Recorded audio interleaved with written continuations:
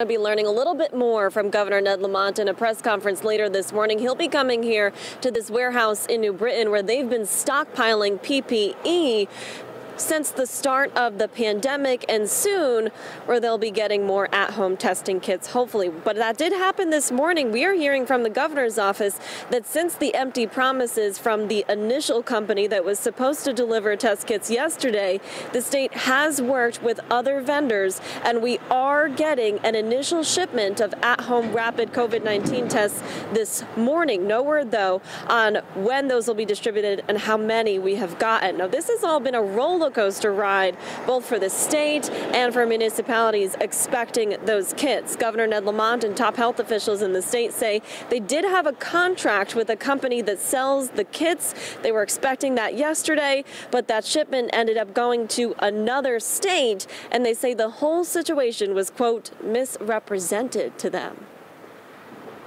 I'm disappointed too. I wish we could have done this for people, but we're still hard at work at this to try to make this happen as quickly as we can.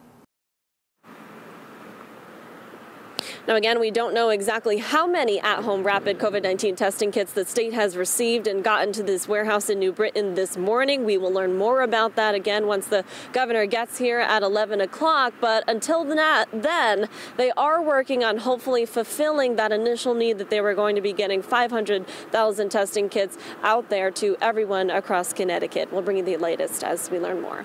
We're live in New Britain. Julia LeBlanc, Fox 61.